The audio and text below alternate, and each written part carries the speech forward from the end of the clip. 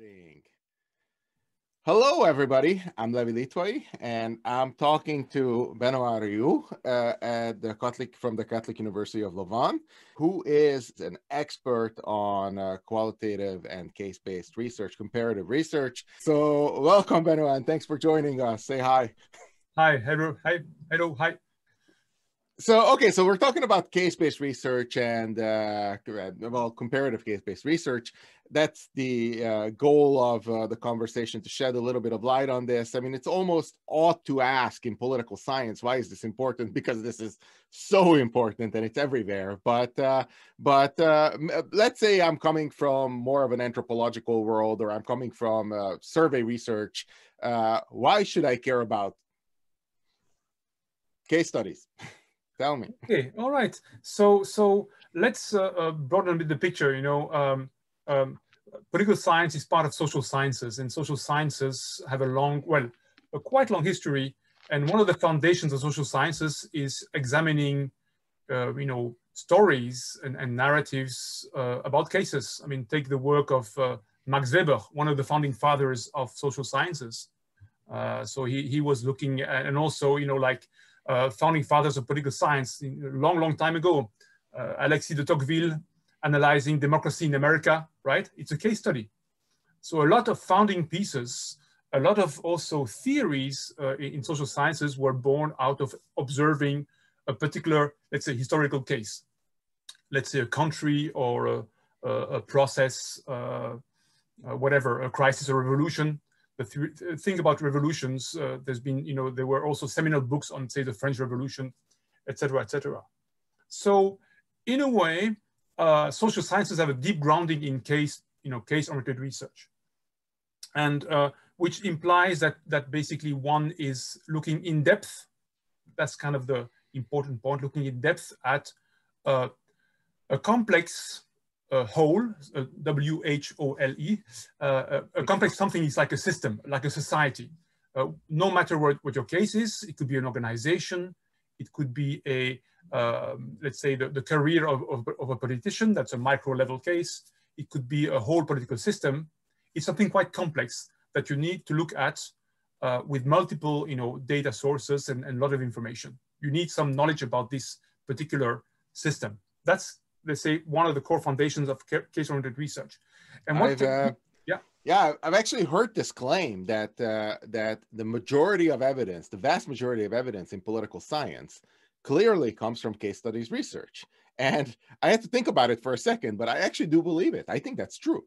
Yeah. And besides, so it also means it has pros and cons. So a lot of our concepts, social science concepts, come from, say, a given case study.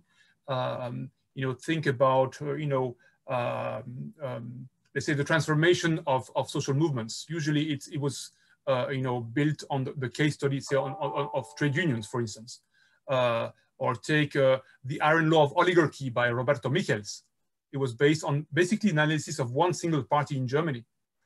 So sometimes our theories are, let's say, linked to a specific case, and they have a hard time traveling to other cases. That's another topic I'm gonna cover shortly. So what can you do with case studies? Well, how to do and what can you do with them? I will come back to that a bit later, but basically case studies are really well designed to address deeper how questions. You cannot really, of course, generalize empirically. You cannot really address why questions. That's more for larger N, or at least variance-based research. That's another approach. So in a way, I want to broaden the picture a bit. In a way, the contrast between case-based research on the one hand and variance-based research on the other hand, or as Charles Ragin would put it, variable-based research, corresponds to a double contrast. The first contrast is the number of units you're going to use in your analysis. Very small N for case-based research versus quite a large N, or possibly very, very large N for variance-based research, because you do need, as you know, a large number of units, cases, in your matrix to use statistics and to also produce inference, et cetera, et cetera. That's one contrast. And the other contrast is the kind of questions you can address.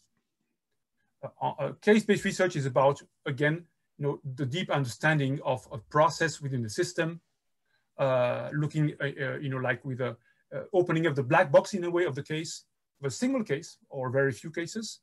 Whereas, of course, in variance-based research, it's about, of course, drawing inferences and also, of course, adopting a more analytical view where you separate properties, right? An independent variable and some dependent variables, or vice versa. One dependent variable, right, and some independent variables that are going to contribute to the that are going to have an effect on the. These are causes, right, or causal variables that are going to have an effect, more or less of a net effect on the dependent variable. All right.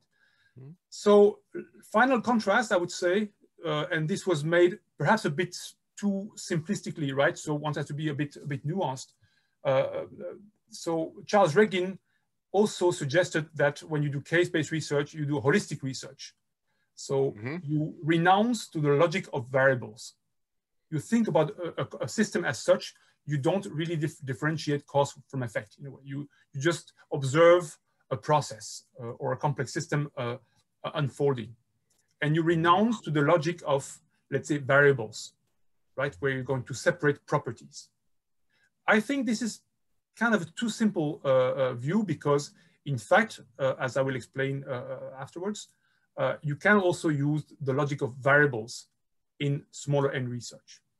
Mm-hmm. Okay. Okay. So that's the big picture. Okay. Let's perhaps, you want me to zoom in a bit on case-based research? No, absolutely, absolutely. I mean, that's why we're here. So let's talk about it. Okay. And I think here one has to make a very deep distinction between, let's say, the real single case study and what it's used for, and then another logic, which is multiple cross-case research. I would call this, case-informed research, but that necessitates multiple cases, at least two actually, two or more. Okay. And then you enter the comparative domain, and that's something different. Okay, yeah. So and that's the title of your course. So how does that relate to the course you're teaching? Yeah. So shall I start perhaps from the single case or the comparative logic? Okay, I mean, let's start from the single case. I think that's the normal progression, right? Okay, great. Okay, so actually, well, let's perhaps discuss a bit the labels first. I use the label of case-oriented research, or case-informed research, or case-based research. These are more or less, these are used alternatively by different people. I recommend actually really good book thinking about these things. It's a handbook of case-based research by David Byrne. So not the pop singer from the Talking Heads. That's okay.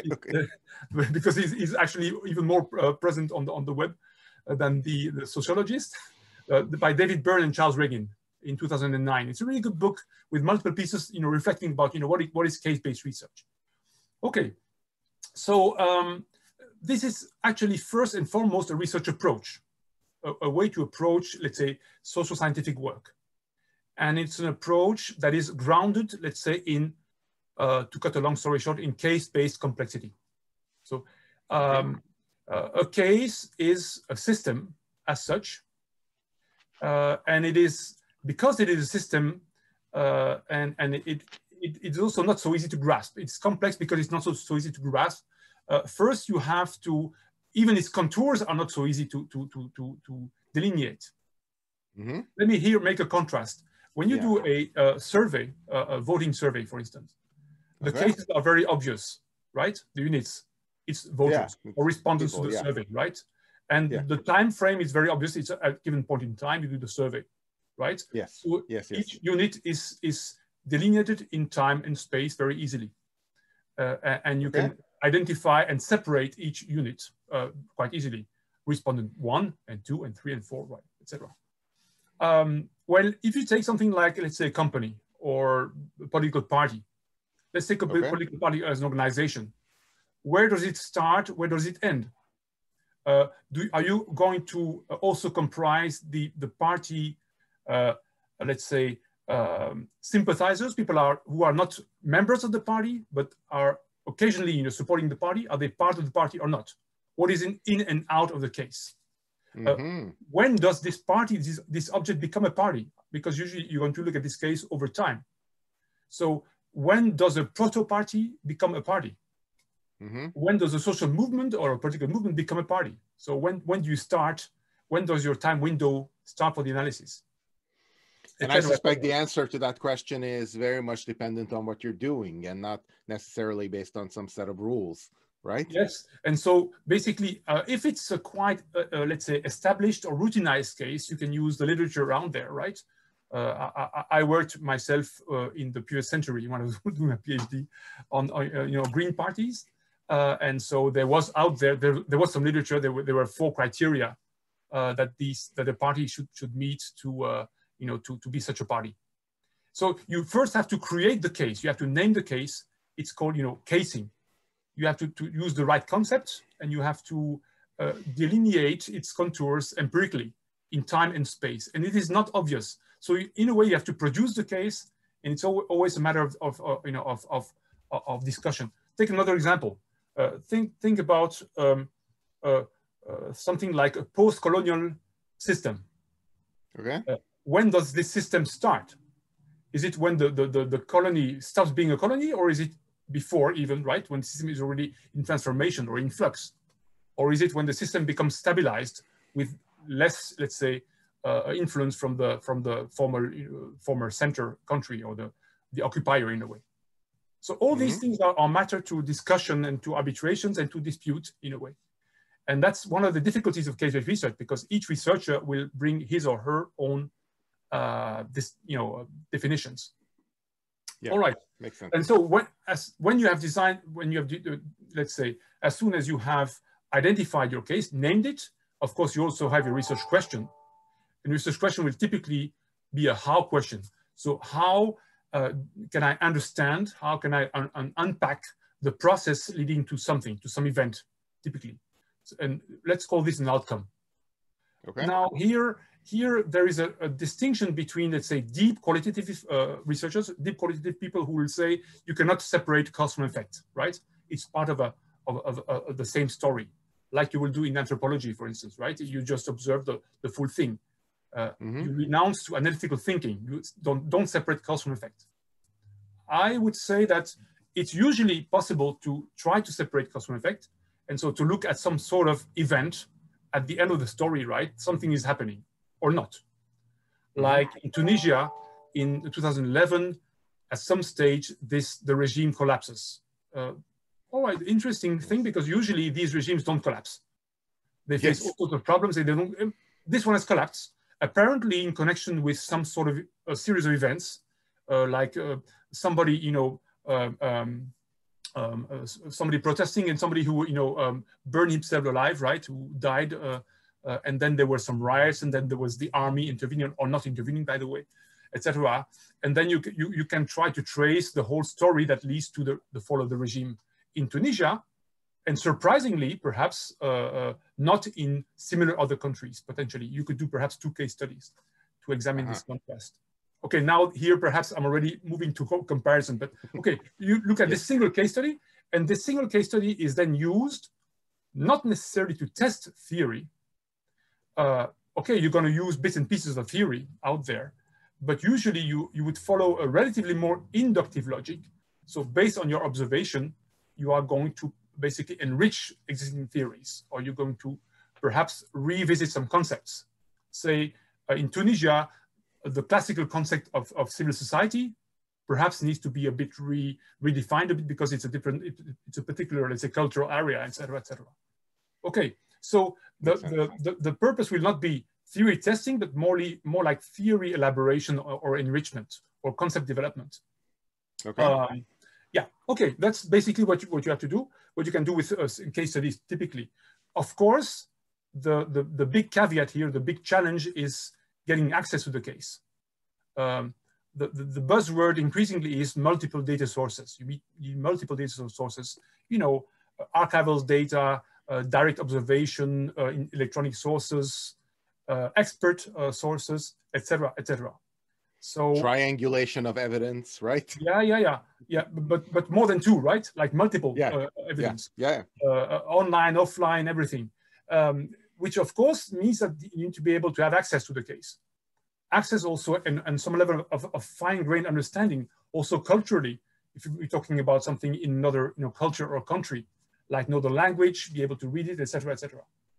So some people say that you can only do really excellent case-based research on one single case, because you will only be able, and people will work on one case for their whole life, potentially, right? Yes. They will become the great specialists of one single case. Now, one kind of important limitation of this very interesting, very powerful strategy is, of course, well, one caveat or danger is the so-called idiosyncratic bias.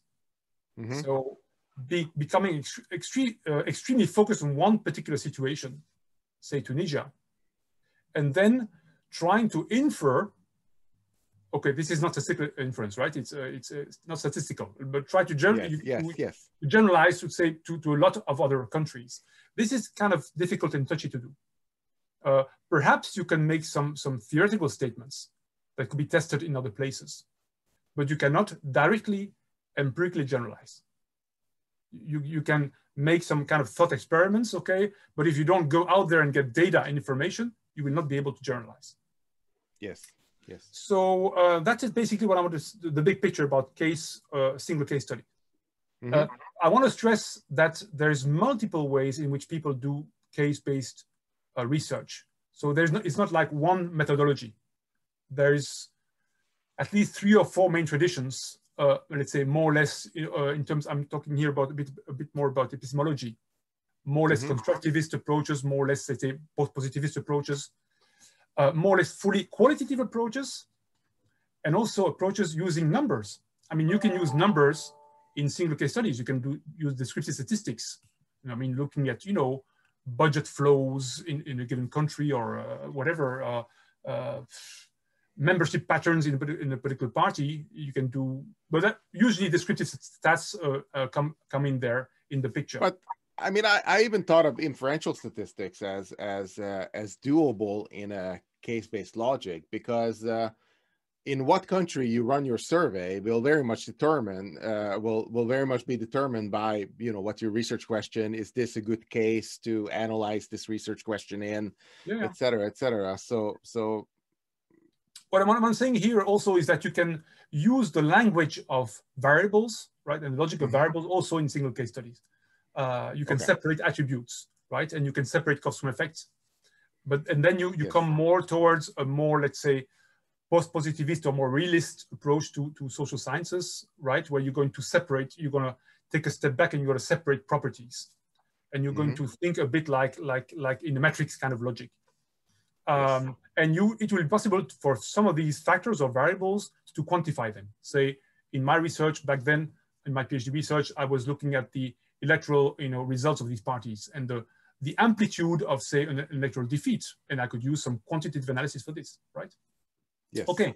Makes sense. So perhaps I could move to then, based on the limitation of the single case study, there is a whole other tradition, which is comparative research. Yes. Now, if I want to start from the other extreme side of the spectrum, well, quantitative research, I mean, like statistical research, is comparative, right? Because when you do a regression, you compare the position of multiple points, right, vis-a-vis, in a bidimensional or multi-dimensional space, right? And to draw your regression line, you do multiple comparisons across points. All right. Yes, but those points are people and not. Of course. Not a bigger unit. Yes. Yeah, of course. And when you do experiments, you compare, right? You compare the result of without the stimulus, right? With the placebo effect, etc. Right? So when you do experiments, you compare. Yes. And so there is an increasing amount of work being done.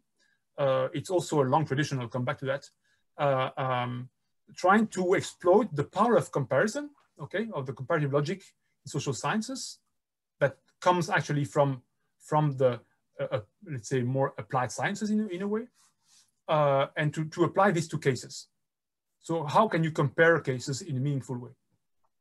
And one way you can do this is doing what I call multiple cross-case research or comparative case research. Okay, so what are these?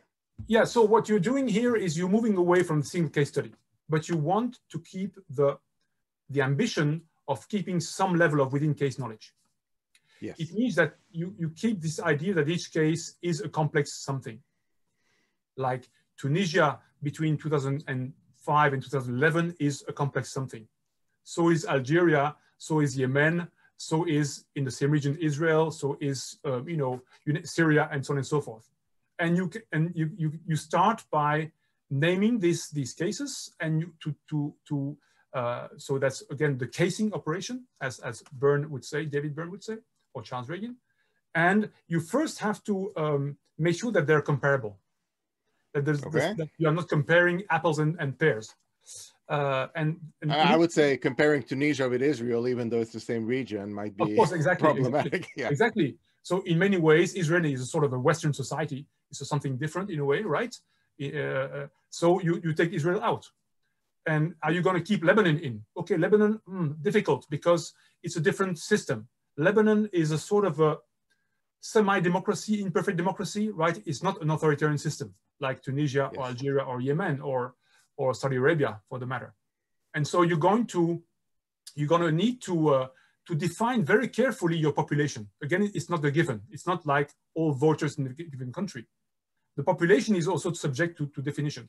And let's say you're going to use the concept of or the label of MENA countries, Middle East and North African countries, which, by the way, do not include Israel, which is a MENA country, but it's another type, right? Yes, yes. And these happen to be, let's say, mostly authoritarian regimes. Some are monarchies, some not monarchies, but they share some overall features.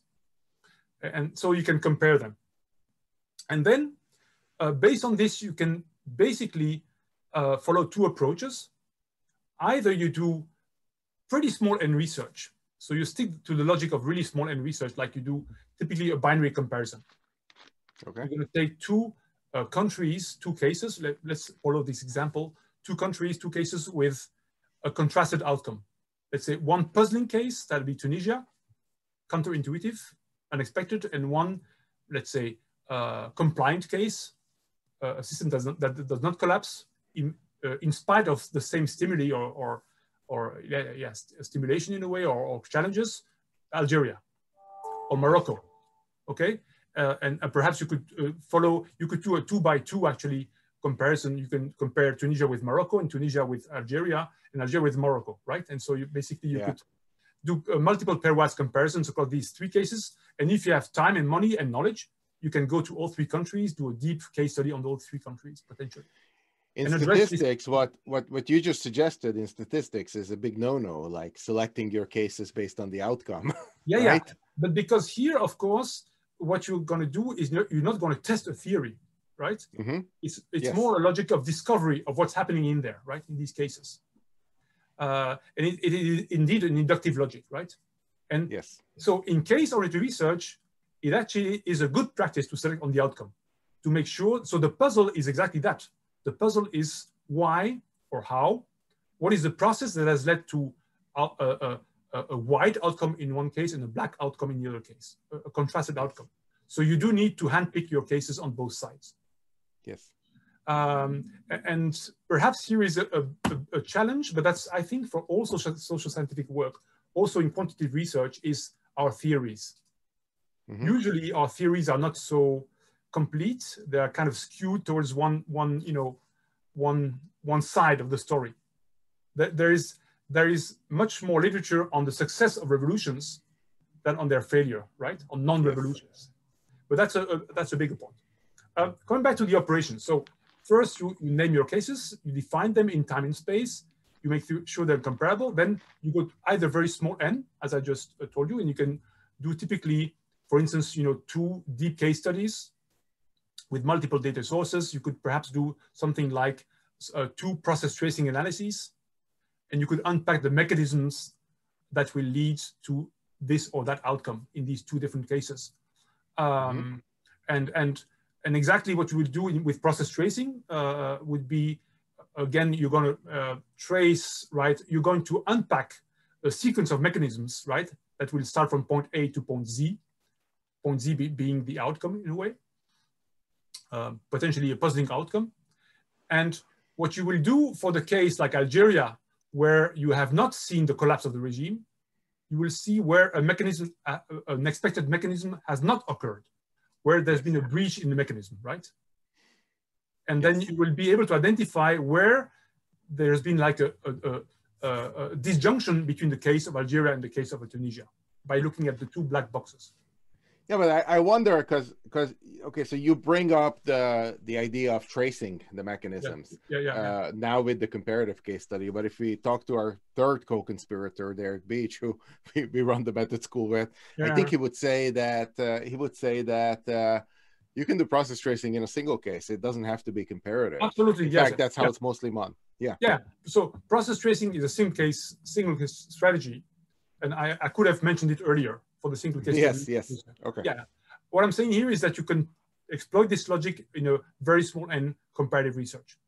So looking at one positive case, right, a typical case, and one less compliant or more puzzling case, you could do like two parallel process tracing analyses. But it is indeed quite demanding. So one should think twice before engaging in comparative research with process tracing.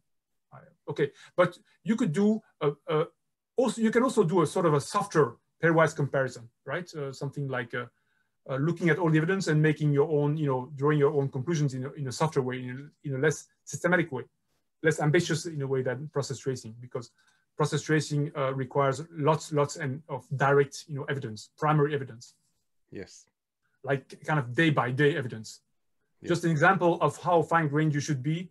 I had an excellent PhD researcher. Her name was Priscilla, who did her PhD on this topic, by the way, of Tunisia and Algeria and MENA countries, and the collapse or non-collapse of regimes. And she really had to go on the ground and interview people on the ground, on the very spot where things happened, and to examine exactly what happened and why and how some military people or soldiers did not intervene to crush a given demonstration. And what was the mechanism precisely? What really happened? And she also had to look at the social media back then in Arabic and so on and so forth. Then she could unpack the reason why this regime chose not to crush the population. And that's the black box. Okay, now that's still very small n logic. Yes. So perhaps what I want to highlight as another possibility is to think about comparison across more than a few cases. Say like, and that's an interesting logic, because think about it. If you think about complex cases like larger cases, there's multiple situations where your population is not so large. Say the 28, soon 27 EU countries, the 22 region, no, sorry, 16 länder in Germany, or, the whatever, how many, the 15 parties in the Israeli Knesset, and so on and so forth, right? Usually, there's a lot of our, let's say, meso level or larger level cases, or macro level cases are limited in number. Countries, specific social events, political events. Think also like in other disciplines, like in criminology, a certain type of serial killers. Like there's a certain type, there's not thousands of them around. So what do? Well, you can still pursue the logic of case-based research and possibly examining the whole population. But then you cannot do the real case-based research anymore, because you cannot actually go in depth with the same depth in 25 or 30 cases, or even 15. You have to have another approach, and it's sort of well, there's two views on this, right? Either you stick to case-based research, but then you cannot go like intermediate N, or you choose to renounce to some level of depth, and you can go to some level of towards the logic of generalization. Okay. Okay. And so either you're going to do what some people would call purposive sampling. So let's say that you have in Germany, you have something like maybe, let's say, 200 or 300 economic basins in this country, economic basins. So sub-regional, like de facto units, geographically speaking. Okay. And you're going to handpick maybe 20, 30, 40 to make sure you cover the diversity. And you're going to do 20, 30, 40 shallow case studies, but you still have quite some richness of evidence across all these cases. And here you can try to address kind of more why questions. You can separate an outcome from some determinants, some factors. Not using statistics. You could also do statistics, but with 40, it's very, very small, right? It's too small n usually. And you could use a tool such as QCA, so qualitative comparative analysis. You're going to handpick some regions, let's say these basins, some of which are, let's say, very strong economically, and some others that are not strong economically. You have a contrasted outcome. And you're going to examine with QCA the combinations of factors that will lead together to this contrasted outcome, depending on the case, or clusters of cases, basically. So the interest of this logic is that it is still case informed, but it brings you closer to, let's say, variable-oriented research. You can move from the holistic logic that via which you cannot, and that is case-based, via which you cannot you cannot generalize empirically, to a systematic comparative approach where you can actually cautiously generalize from this purposive sample to a broader set of cases. I'm not saying the whole population, right? Mm-hmm. I'm being very cautious. This is not statistical inference. Charles Ragin calls this modest generalization or limited historical generalization. You can slightly expand your findings, slightly beyond your cases. Things like, in my own research, when I use QCA, I was examining 14 green parties in Europe over their whole lifespan. But actually, my cases were split in time because there were different periods. So I had something like 40, 50 cases, right? Cases were my parties at different time points. They were not independent, okay, cases. That's another topic. But based on this, I could cautiously expand my findings to red-green parties. Because red-green parties that I had not examined empirically do share quite a high number of attributes or properties with these green parties. And so you can make some, let's say, some bets in a way, safe bets, I would say, informed bets that your conclusion would also apply to other cases for further research, of course. Yes. Now, so what is important to mention here is that if you want to infer from a sample to a population, you should not do case-based research. That's not the logic. That's not the logic. The logic is to be safe in your case, right?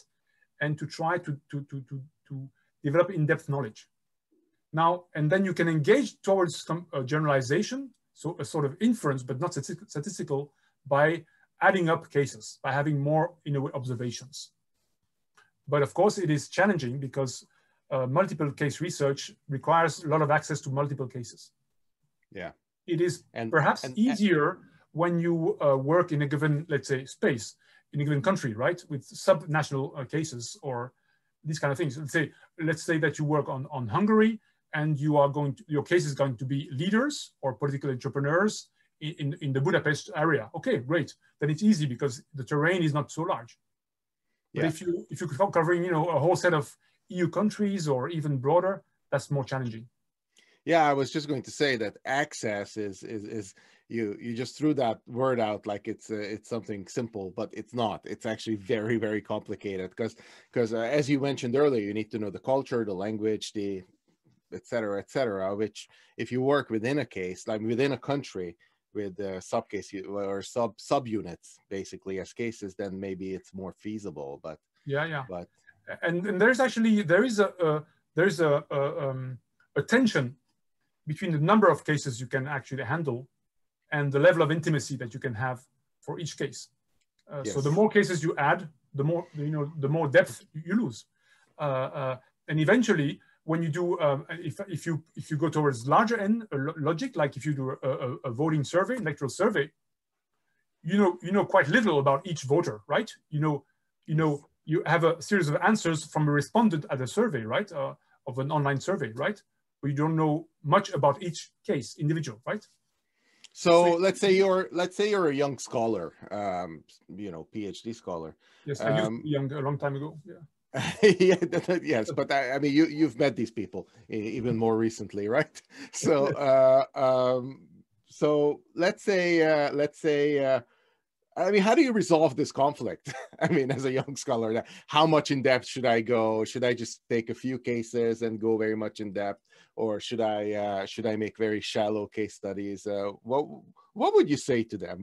Is there a good rule of thumb? I know there isn't, but is there something they can hold on to? I think I have two answers, actually, two very different ones. The first Okay. one is non-scientific in a way, is Mm-hmm. what do you like to do as a person? Mm-hmm. So that would be a very much, it's not scientific. Do you It's like okay. to actually get your hands dirty in a case? To go out there and meet people, right? And you know, and read archives and, you know, get your hands dirty in a way. Or do And you let me prefer, let me stop you right there already, because I encounter this all the time at CEU. So we have a very diverse student body, and I always tell them that that it can be very good research to go home to your home country, which I know is what you're interested in. To go home and apply some theory that you found in the West that has never been applied to your country. So let's take a look. That can be a good research, but really an excellent research is not that. The excellent research is to figure out for what grand theory debate is your case, is your country a good case that it could contribute. So kind of use a reversed logic is okay, there are many debates out there in the field which you might be interested in. Think of your country and try to figure out where can it contribute. So don't just apply what's out there to your country. See where your country can apply back to the theoretical debates. Yeah. So I think basically the core arbitration would be, I would say, what would pull you towards case studies would be the logic of deep understanding. Yes. And not the logic of, you know, statistical inference. So yeah. if you want to gain a deep understanding of a given situation, then a case study helps a lot. Yeah. But you will not be able to infer to many other situations, empirically speaking or directly, right? Mm-hmm. I would say that would be the first driver, the logic of understanding. And the second driver would be your ability, but it's more like a condition, your ability to go beyond secondary data. Mm-hmm. You need to produce at least partly some primary data yourself. You have to be able to have, and that's where access comes into play, right? Yes. And so meet people, you know, go out there, get interviews, whatever, archives. It's multiple ways. Again, multiple data sources is very important. These are two things: understanding, let's say, a deeper goal of having a deeper understanding on the one hand, and having access as a condition. And what would drive you towards comparison would be potentially if you want to move towards generalization. But you cannot go much further towards, let's say, inference, because your N would be too low anyhow, because you want to keep this complex system logic.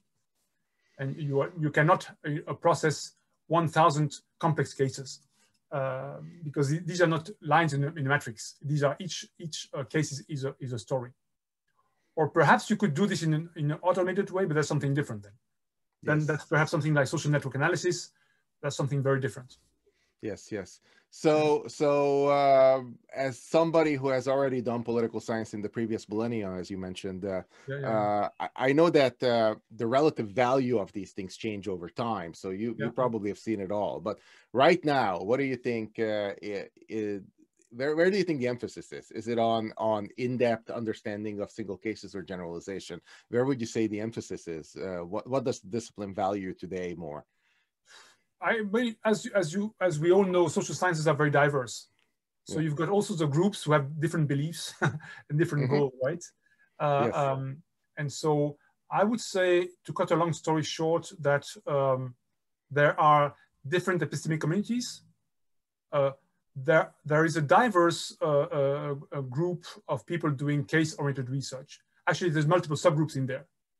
And some are closer, let's say, to the logic of anthropology, and they believe you can only do, genuine case-based research is only single case research. It's long-term. It's like, working 30 years on your case in a way, a few first years for your PhD, then you continue working on that case. That's the logical anthropology. It's going out there and becoming part of the system in a way that you're analyzing. And then you've got multiple other subgroups in there. Then you have, I think, a second growing community of people doing comparative case-based research, among whom those who are using QCA, which is only one of the subgroups. And some people who are using QCA are pulling it more towards the smaller n case-informed angle. That's more my perspective. Some others are developing QCA towards the larger n uses. So using QCA also for the meta-analysis of quantitative data sets. That's another logic, right? And then you have, of course, people doing quantitative research. Statistics oriented research, exploiting the power of statistics. And that's still another group. So, or maybe subgroups, different subgroups out there, right? So low-tech statistics and high-tech and different, strands in there, multiple communities. So I think, to cut a long story short, I think one really interesting way to think about this in a project is to go potentially mixed method or multi-method. I know it's challenging, but perhaps you can split your project in 2 or 3 phases. And let's say you could do an intermediate end research to explore stuff, like you could cover all the MENA countries that I mentioned earlier to look at the patterns of these regimes across, say, a certain number of, let's say, of reigns of different, sovereigns in these countries or rulers. You could have a population of up to 30, 40 cases potentially. And then you would zoom in. That's really the first analysis, a comparative analysis with QCA, for instance. Small or intermediate end research. Then you would have a focused case study on Tunisia. And that's a single case study. And potentially, why not? You could do some sort of, I don't know what, time series analysis on multiple, looking at economic results of all these countries year by year or month by month. But that's another, story in your research, using large N research. So macro level data, macro data, right? From whatever source, the World Bank, anything, and you do quantitative analysis on all these countries at multiple time points.